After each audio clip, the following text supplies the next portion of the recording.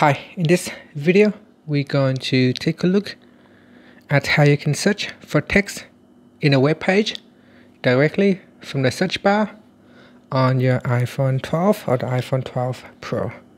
So first, let's go back to your home screen by swiping up at the bottom of the screen.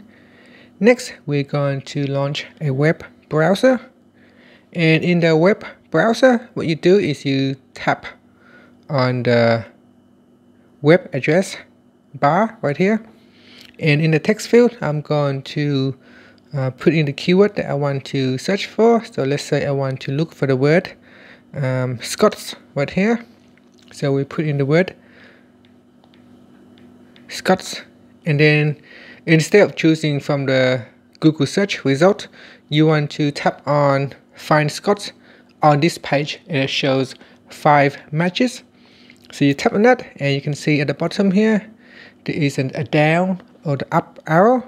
So you tap on the down arrow to go to the next search keyword, and that's it. So there are 5 matches with that particular keyword. If you want to change the keyword, you can just simply delete the old one and put in the new one. So let's say if I want to look for the keyword broke, and there it is. You can see it found 1 match, and that's it. So that's how you can search for text in a web page on your address bar at the top here. And that's it. Thank you for watching this video. Please subscribe to my channel for more videos.